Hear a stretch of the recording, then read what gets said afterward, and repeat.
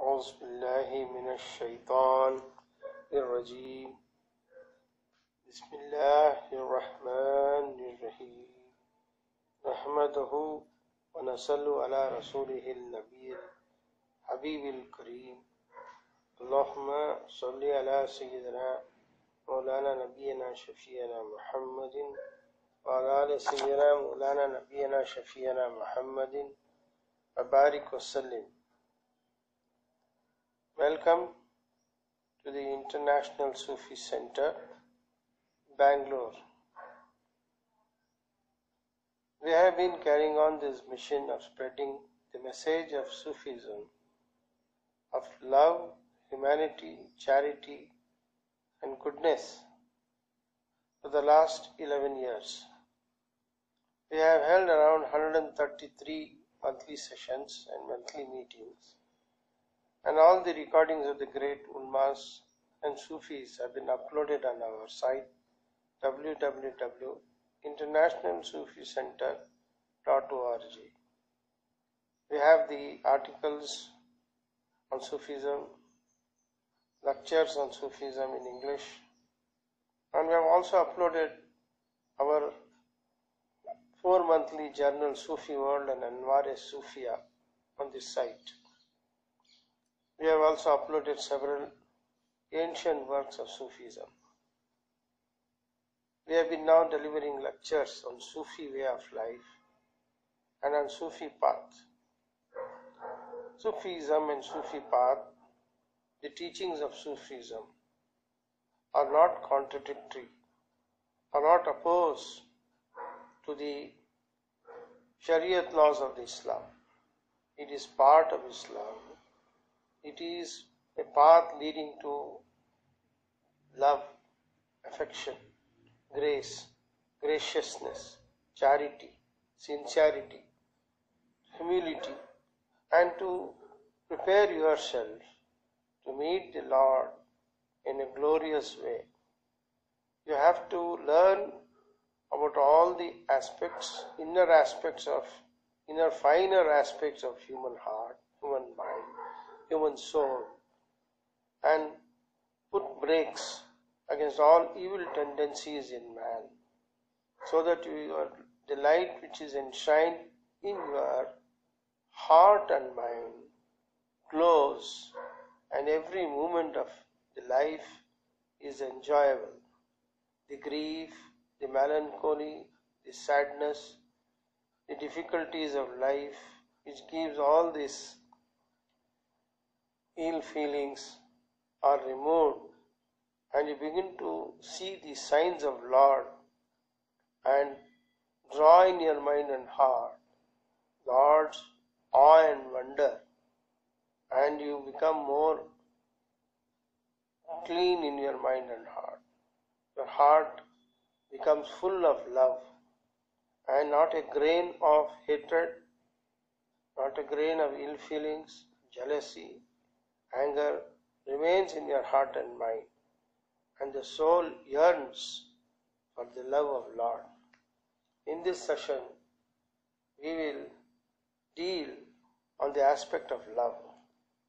Love does not refer to the physical infatuations or the inner urge for physical mingling, for sexuality, for sexual desires. It is above all this. When the child is born, the love of the mother is overwhelming. The mother hugs the child, takes her to her breast, and feeds the milk of human kindness. The child clings to the mother and does not want to separate from the mother even for a moment. The love is nourished. The mother sacrifices day and night and is always in the company of the child, nurtures the child, brings up the child to a great height, and this love is sustained and retained till the man exists and till he withers away. This love of mother, which is so overwhelming, is sustaining. It is the food, it is the nourishment. The love of the Lord, the love of the divine is multifold. It is brilliant, and it is thousands and thousands of times greater than the love of the mother. This can be realized only when we concentrate and remain in a state of silence, and in a silence of in the moments of love, to nourish the love which you have, that has been inculcated in the heart by the mother.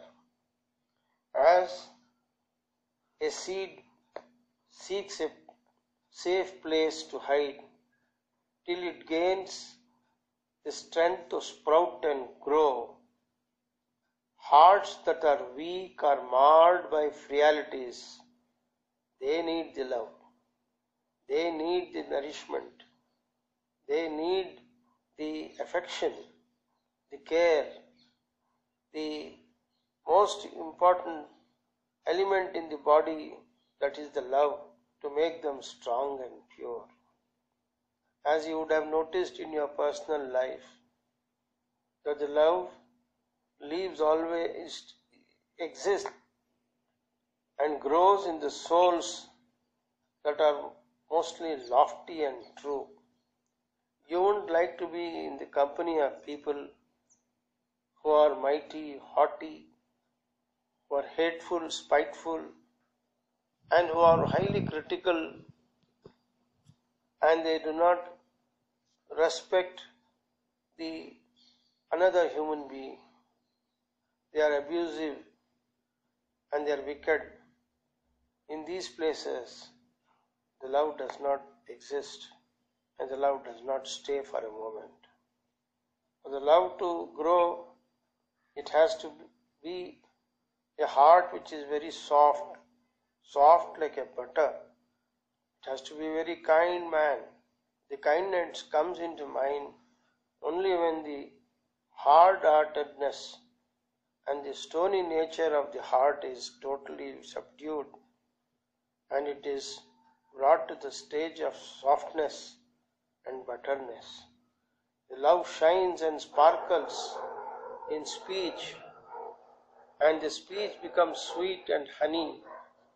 And when you speak to any people, when you speak with love, low tone, and in kindness, then it has a magnetic effect. It affects the other person to also turn towards you with attention and love. Love brings love.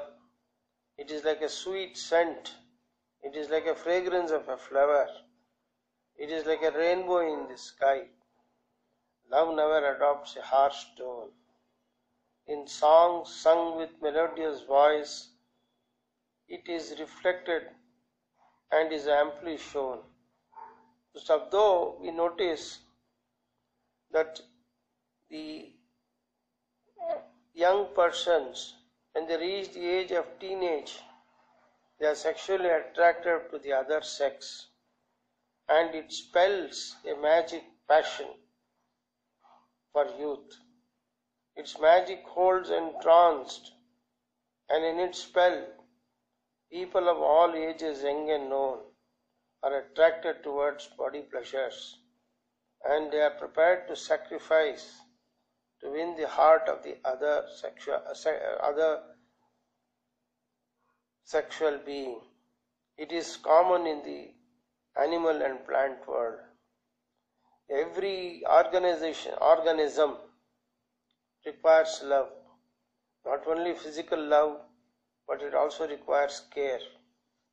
If you have seen the life of birds, how when they come to the stage of fertility, they take so much care to build their nest, and in which they lay the egg, and the mother takes care of the egg from predators and continues to care when the chick is hatched till the chick is in a position to fly and find its own way. So also among fishes, so also among all the animals in the world. Even the plants attract insects and birds to the fragrant flower with the emitting of scent, so that the pollination takes place and the fruits are born, and the fruits are spread throughout the nature, so that so that the plants spread all over the plant kingdom.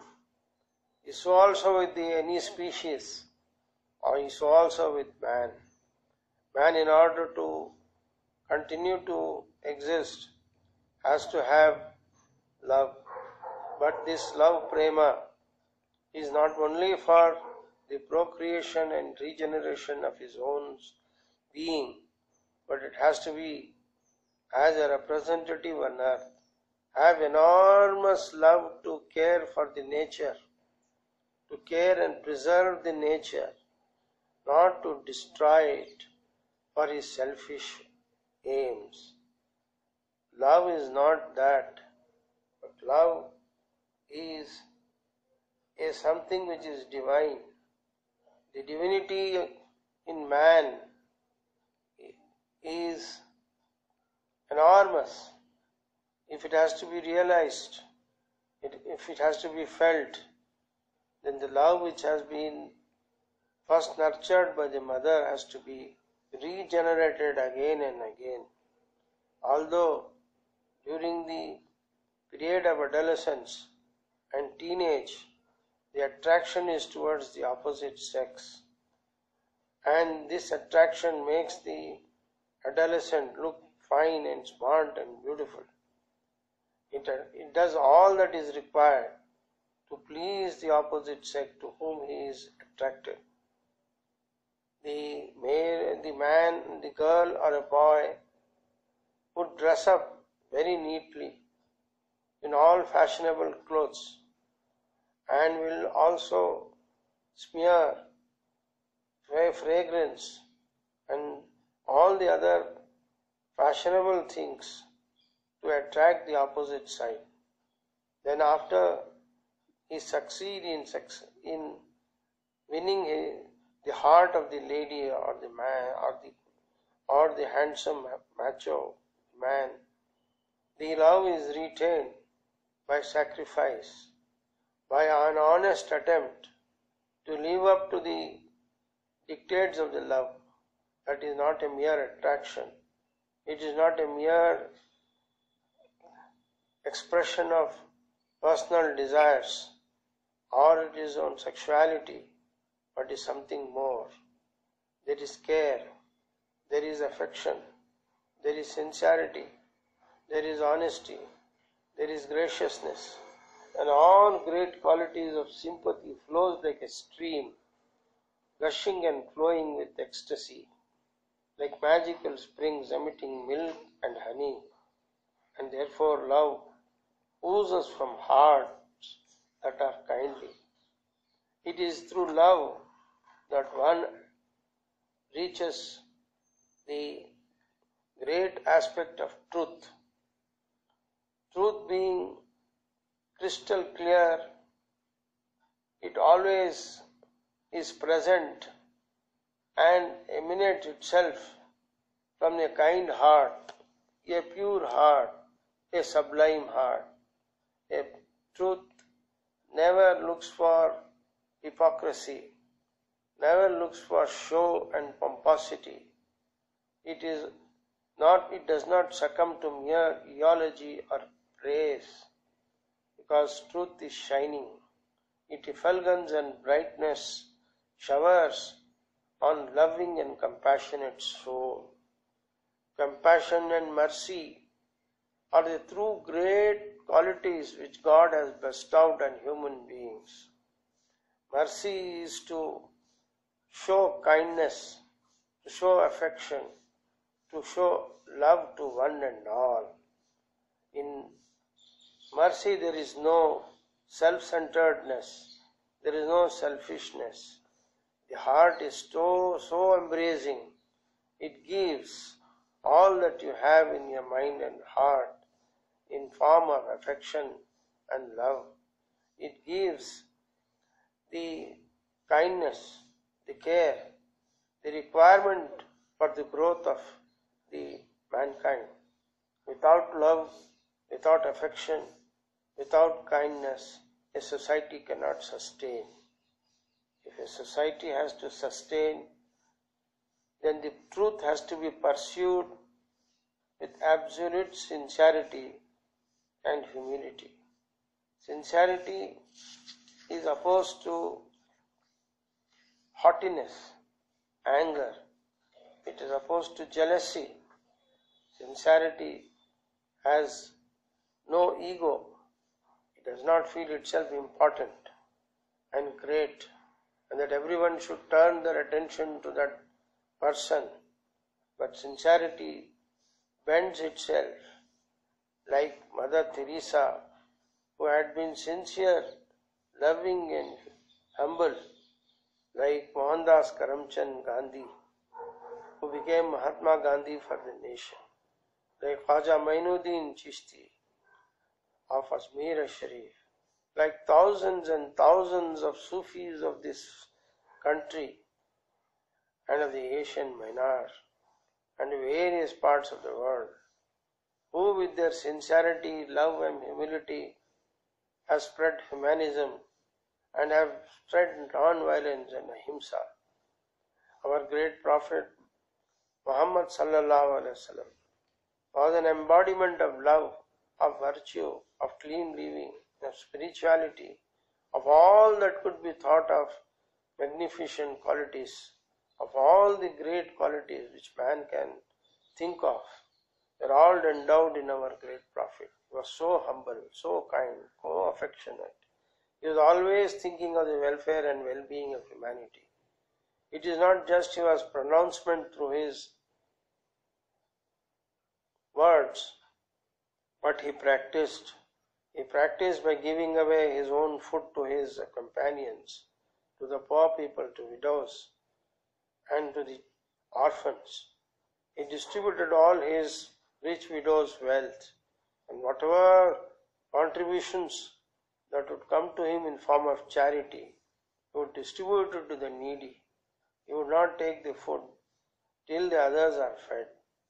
He spread the love, the love as a light throughout the world. That is why the Sufis call him as Nurullah, the light of God. In the physical terms, he must have gone, but his light is shining and will shine forever.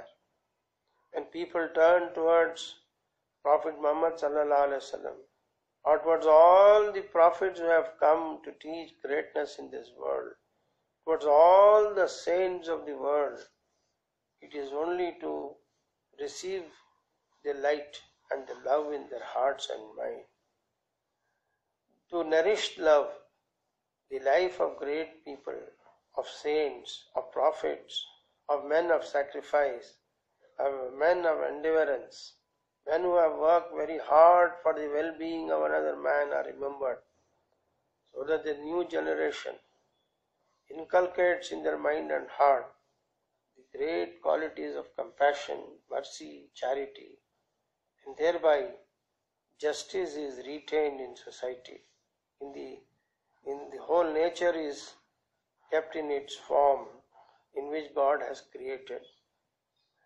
To go about disturbing the forest, the nature, by going about killing the animals and the plants, results in destruction and affects the environment and brings in the global warming. That is the reason why the Sufis, who are the followers of Prophet Muhammad sallallahu alaihi wasallam, and work very hard to retain every word of Lord, work with shower their spiritual grace and bliss on humanity, irrespective of caste, creed or color. They do not indulge in any such act which would injure another person, which would take away the rights of another human being. They are totally non-violent, and they totally give up all that things which destroys and affects the human body. They care for one and all, and they live throughout their life in love of Lord, in servanthood, in exerting tremendous patience and working for their own growth and their own spiritual well-being. Proponents of philosophies have analyzed the aspect of love, concern, and feeling for others, and felt that these feelings are required to be personally regulated in terms of a recognition of some supernatural force which has been termed as God Almighty, Allah, Ishvara, Deva, Devaru, and all beautiful names by which we call this great being whose effulgence and light and love is spread in the nature and all that is around us. We are sustained by the growth of plants, by the spread of oxygen, and all that is required to sustain our being. Our being is sustained by several things which nature provides for us. Although we work for the growth of our food, we work for the well-being of another person, but nature provides the basic ingredients and all that is required. The foremost is the light, oxygen, environment and climate. Thus we realize that love is God alone, and God is nothing but love. This is to make love all-pervading, all-existing and lasting. Thus it has been recognized that just as we need to have concern for humanity, for working for common good of all, likewise it should be preceded by feelings emanating from heart and mind, so that we are not propelled by a brute mechanical force, but by a feeling of willingness, which feeling should bring joy and happiness rather than pain and suffering. Pain and suffering accepted voluntarily in the form of sacrifice due to strong feeling of likeness to other person of humanity, to whom it is directed in the form of love, then it does not cause destruction, but it propels a person towards a life force, a magnetic force which is everlasting and ever living. That is why love is ever living. It exists from the time of immemorial, from the time man has been created, and will remain throughout till the universe exists. Love is one of the name of the gods.